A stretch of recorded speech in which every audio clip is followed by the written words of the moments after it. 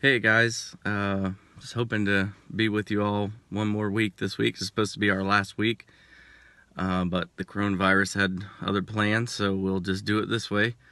From the Parker family, we would like to say that we will love you all. We love you all, and we will miss you all, and that we hope our paths will cross again someday soon. Pastor Barry had asked me to give a testimony about our trip last week to Moldova, and I wanted to share a little bit about that experience. Overall, it was a wonderful experience.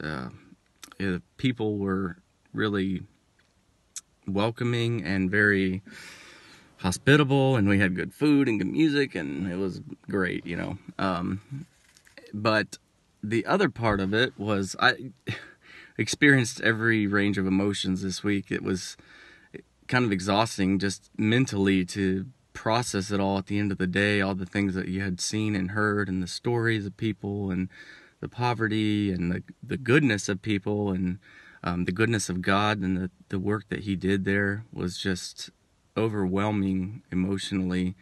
But it's very cool to see, and would recommend anybody go if you can, if you have the opportunity.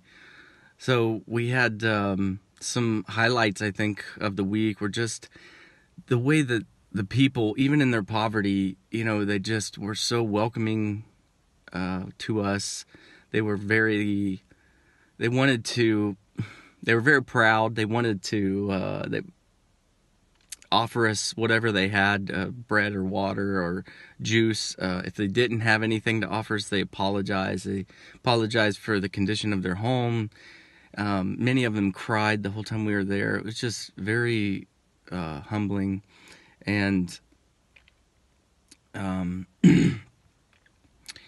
think that for me, it was just really cool to see God at work. One lady said, I had a dream that somebody was coming to visit me, that I couldn't go to sleep. God was telling me that someone was coming to visit today, and so I was excited about that. And she was, bedridden, and nobody came to visit her. And I think more than the food and more than the firewood, that they just really longed for the fellowship that they didn't have. Many of them had nobody to visit them, and they were just in very poor living conditions, and so it was very, very hard. But we were able to show them the love of God and tell them we loved them and God loved them and give them a hug, and that's something that many of them may have never had or had in a very long time. And so it was wonderful to see, and many were very receptive to hearing the gospel and who prayed to receive Christ, and that was really cool to see God just kind of working through us to reach them.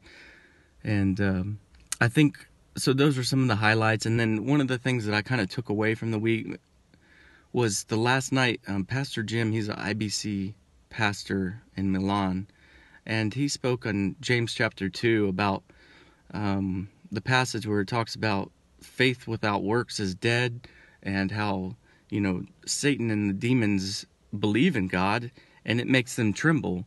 So believing in God is not always enough. He was showing that if you aren't a tree that's bearing fruit, then you're not doing what God is asking of you. You can't just simply say, "Oh, I believe," and be a Christian. It's a mixture of the works and the faith.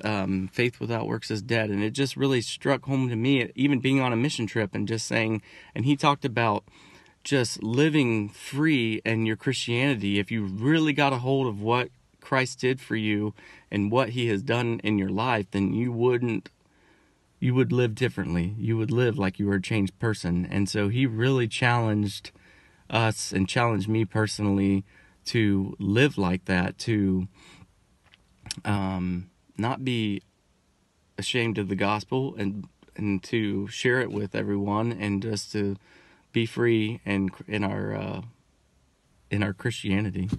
And so I challenge you to do the same thing. And there's plenty of work to do right there at Aviano Baptist Church. You guys know.